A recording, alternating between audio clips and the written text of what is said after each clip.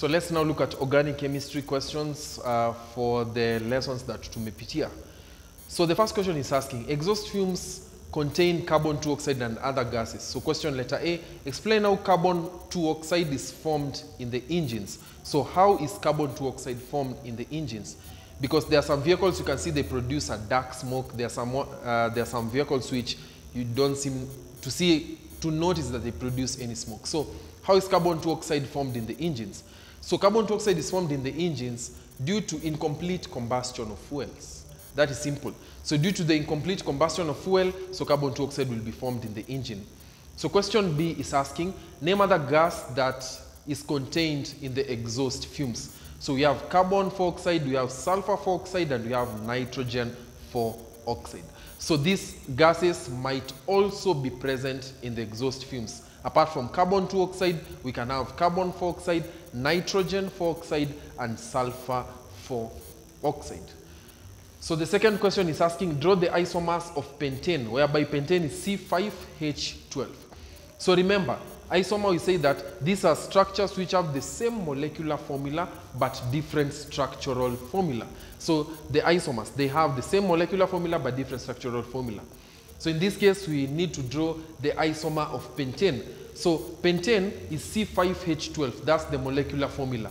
So as you can see, these are the isomers of pentane. So take note, they have exactly 5 carbon atoms and they have exactly 12 hydrogen atoms. So even if you draw the structure, you manipulate the structure. So even after manipulating the structure must still have 5 carbon atoms and 12 hydrogen atoms if it is pentane.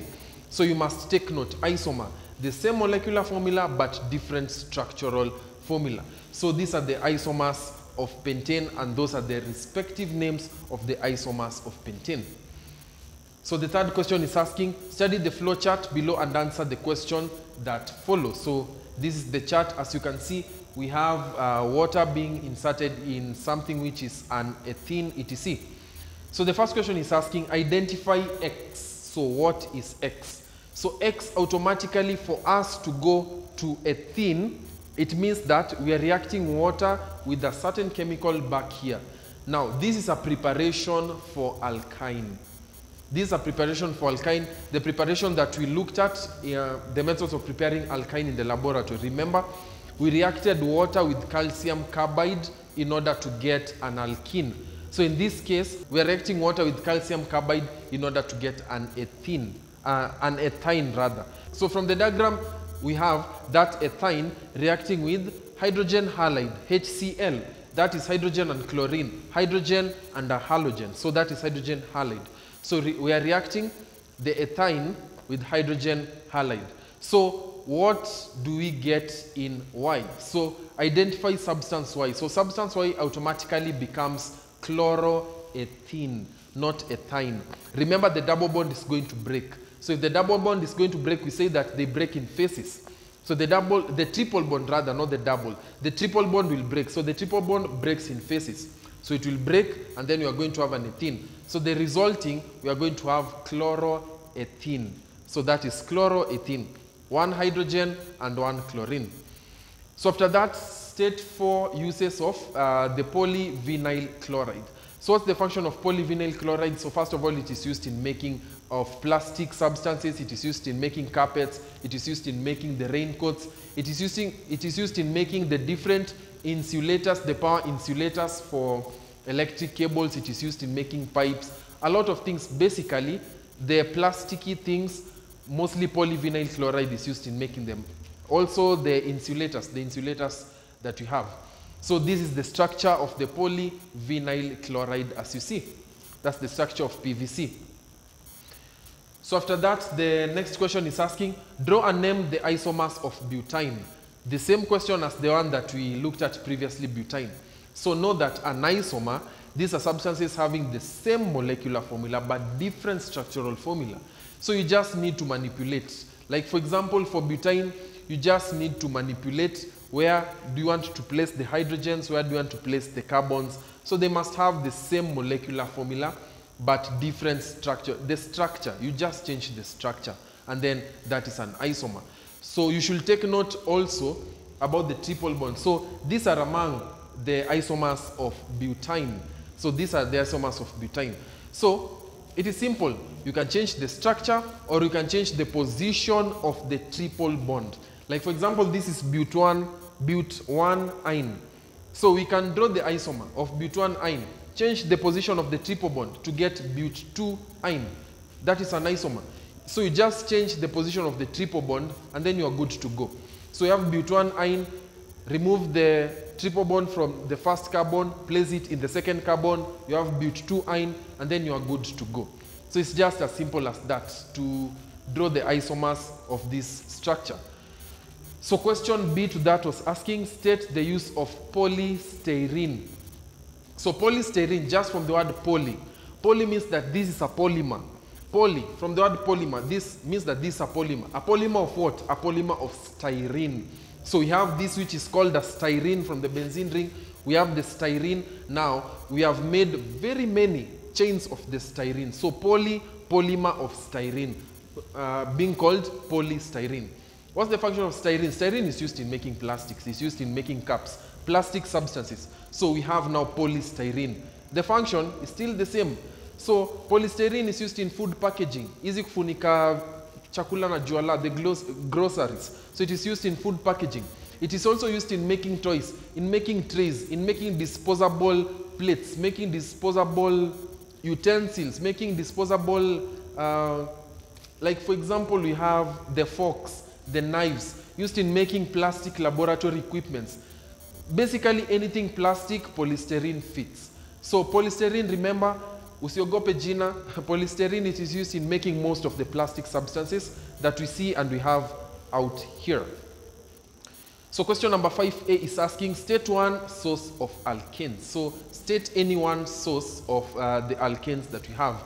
So any source of alkane, the ones that we went through in the alkanes, alkane topic. So you say that we have natural gas, just the gas that we have natural gas, we have crude oil, and then we also say that we have from biogas. So from biogas, we can be able to obtain methane gas, propane gas, we can be able to obtain ethane gas, we can be able to obtain the butane gas. So we have from crude oil, manufacture of crude oil, separation of crude oil, we have separation of natural gas or natural gas, and then we have also from biogas. So the next question is asking, ethane gas was reacted with 1 mole of bromine liquid. State the observations made in the experiment. So the observations that will be made in the experiment will see that substitution reaction is going to take place because alkanes undergo substitution reaction. So substitution reaction is going to take place whereby the bromine is going to discolorize. After the bromine has discolorized, a compound will be formed. We are going to have a bromoethane compound. So a bromoethane gas will be formed. So either we form 1,1-dibromo or we form 1,1,2,2 tetrabromo, but basically substitution reaction is going to take place and then we are going to form a bromoethane compound as the resulting compound. So apart from that, we have the next question which is asking, draw the following structures. The first structure, letter A, as you can see, is 3-methylpent-2-ene. 3-methylpent-2-ene. So how do you draw this structure? It's so simple. So identify the longest chain. The longest chain is pent-2-ene. It's pent. Pent means 5. The double bond is exactly at carbon number 2. That's why we have been told 2-ene. So first of all, draw 5 carbons and then go back and draw the position of the double bond and then populate now the branches. So the first branch of the methyl is appearing at carbon number 3. That's why we said 3-methyl and then pent-2-ene. So 2-ene meaning that the double bond is at carbon number 2. And that's the structure of 3-methylpent-2-ene. The second one is 3-methylbut-1-ene. So the structure here is but-1-ene. But means 4 carbon atoms. So first of all, draw the 4 carbon atoms. Draw them 1, 2, 3, 4. After drawing it, go back to the statement. It's saying 1-ene. So after the first carbon, draw the double bond over there. After you have done that now go back and populate the branch. So we have been told we have 2-methyl-but. So after the second carbon, draw the methyl, which is CH3. After populating the branch, now populate hydrogens to every other covalent bond around which has not been populated. and that is the structure of 2-methyl-but-1-ene. After that, we have the next one, which is 1,2-dichloro-3-ethylpentane. 1,2-dichloro-3-ethylpentane. So the longest chain here is pentane. Pent means 5. So here we don't have a double bond or a triple bond because we have an alkane, pentane. That's an alkane. So draw the 5 carbon atoms, 1, 2, 3, 4. 1, 2, 3, 4, 5. So in the first carbon atom and the second carbon atom, draw chlorine, halogen, and then in the second carbon, we have a chlorine. Because in the statement, we are being told it's 1,2-dichloro. So chlorines are 2.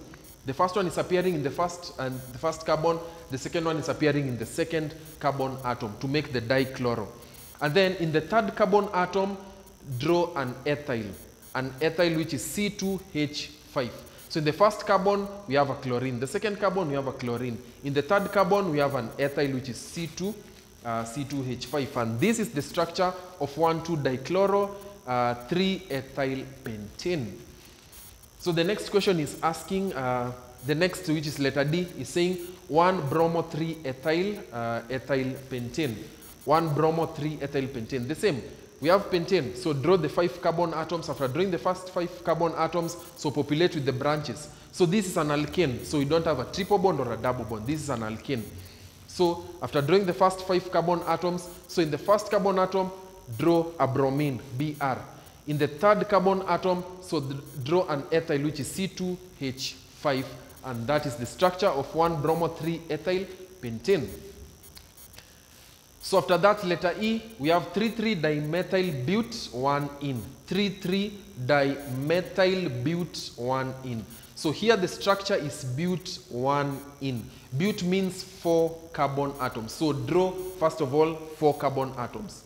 After drawing the 4 carbon atoms, in the first carbon, we have a double bond because this is an alkene, ENE, it's an alkene. So in the first carbon atom, draw the double bond over there.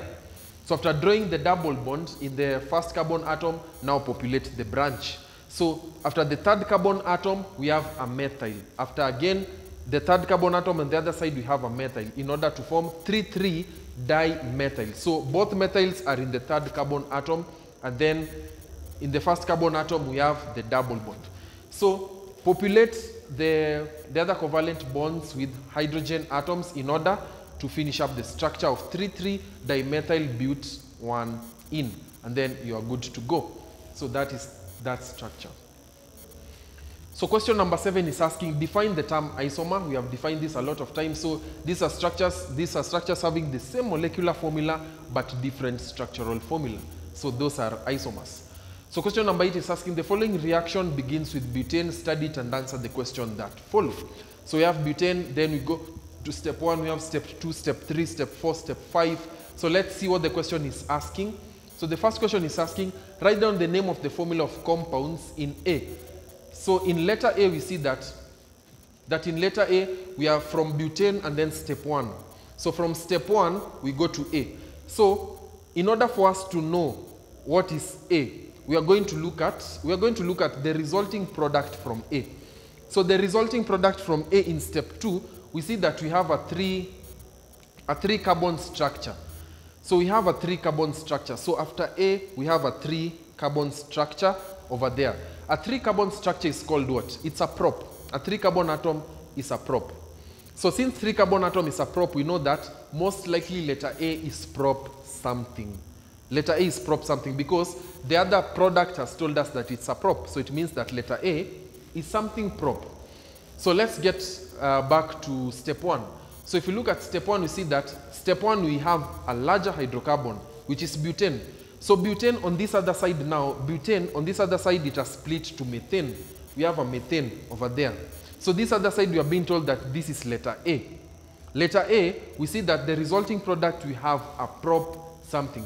So this automatically hits in our mind that step 1 is cracking of alkane. We are breaking of large chain alkane to small alkane and alkene. Because in cracking, remember in cracking we defined it as, in cracking of alkane, we split the alkane to a smaller alkane and an alkene. That is what we said. So if already we have an alkane which is a smaller methane, we have a methane, therefore it will mean that letter A is an alkene. It's somewhat an alkene. So how do you know that how do you know which alkene it is? So you'll know which alkene it is by looking at the resulting product that A is giving out. A is giving out a 3-carbon structure, whereby a 3-carbon structure is prop. So since A is an alkene, and we see that most likely it is a 3-carbon structure, therefore letter A automatically becomes propene. That is cracking of alkenes. Check the definition. So it means that butane has been split to methane and propene. So methane and propene. So we have letter A. Having letter A over there, we see that we have step 2. Step 2 now going and forming that structure. So every time in organic chemistry, you will see a hydrocarbon placed inside brackets. That is automatically polymerization reaction. So again, I repeat, anytime in organic chemistry, you will see a hydrocarbon placed inside the bracket, like as you can see for letter A, step 2, that automatically becomes polymerization reaction. So that substance from letter A, that is a polymer, automatically that becomes a polymer. Step 2 automatically becomes what? Becomes polymerization reaction. That is step 2. So let's get back to the questions and see what the question is asking. So the first one was asking, write down the name of the formula of compounds. So the first one we are told letter A. So letter A is an alkene, it's a propene. So the next one is letter N. So let's look at letter N in our diagram. So letter N, we are now coming from letter A. So from letter A, we are dropping down to letter N. Let's look at the information or the options that we have been given to identify. So letter A, we have known it is propene. So that is propene, it's right. So we have been told that we are going down in step 3. So in step 3, we are adding conch, sulfuric acid, and water. So we are adding conch, sulfuric acid, and water in this step.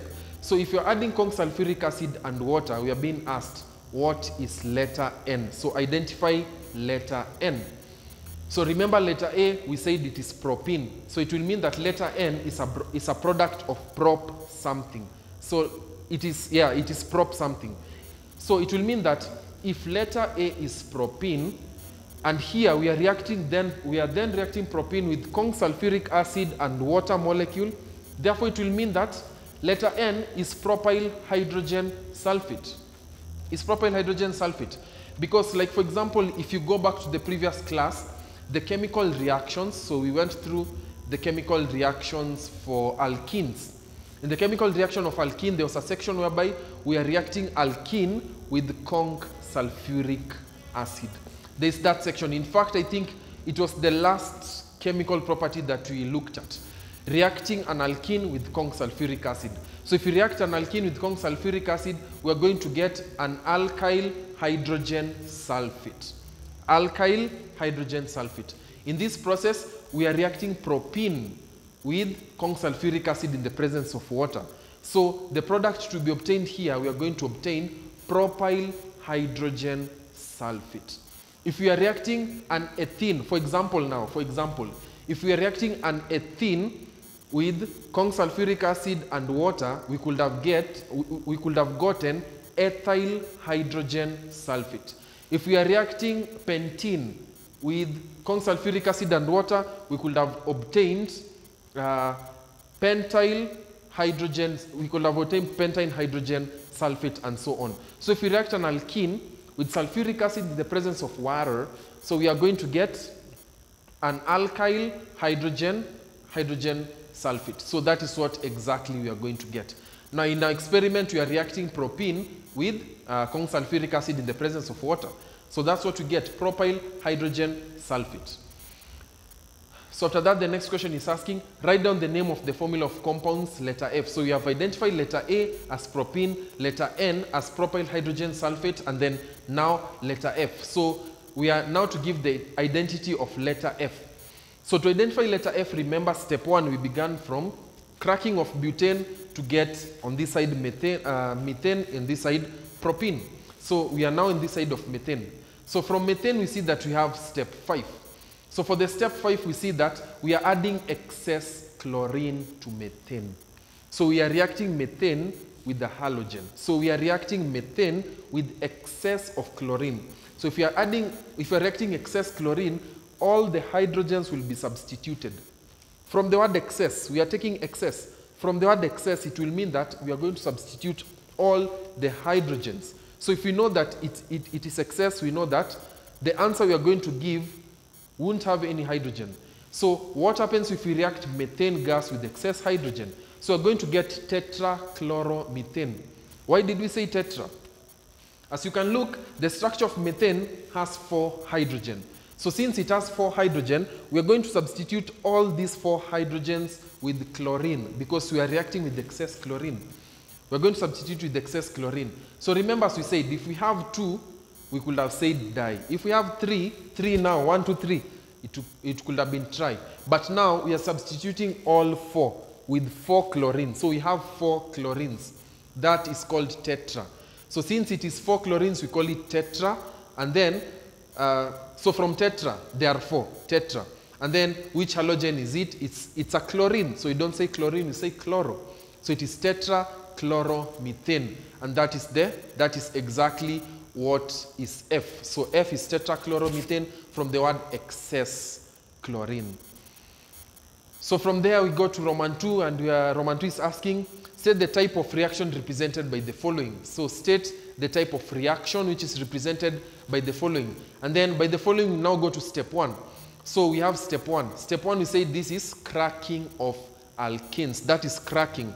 Cracking of alkanes, remember we said that substitute cracking with breaking. So we are breaking the long chain alkane. We are breaking it to small alkane and an alkene and sometimes hydrogen.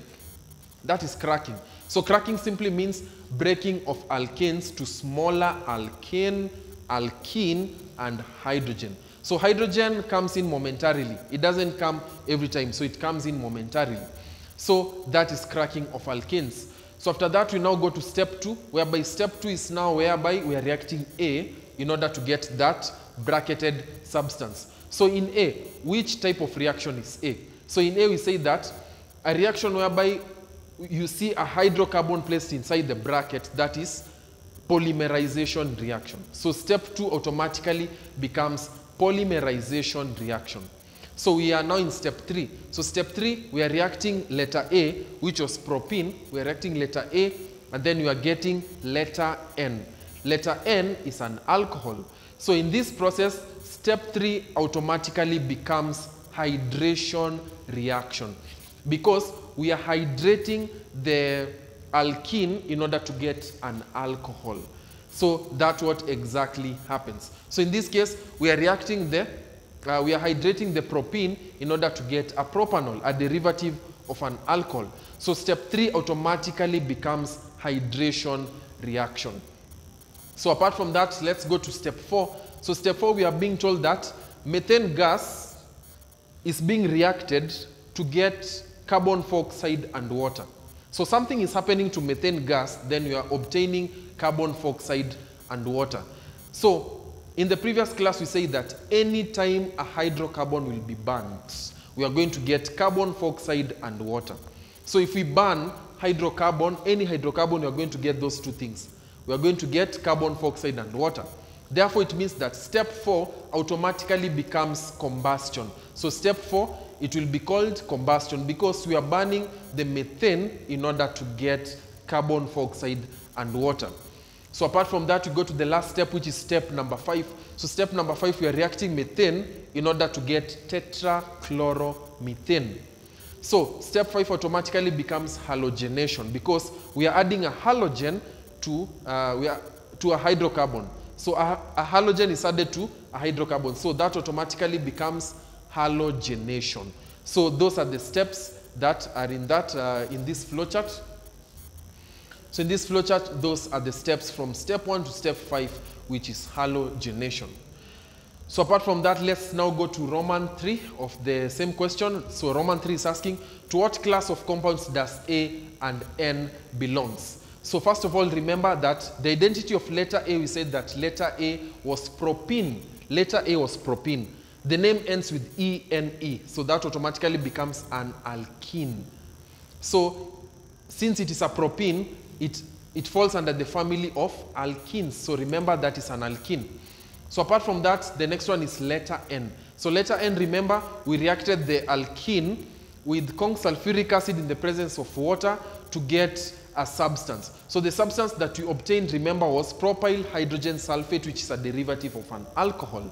So it will mean that letter N is an alcohol. So to what class of compounds does A and N belong?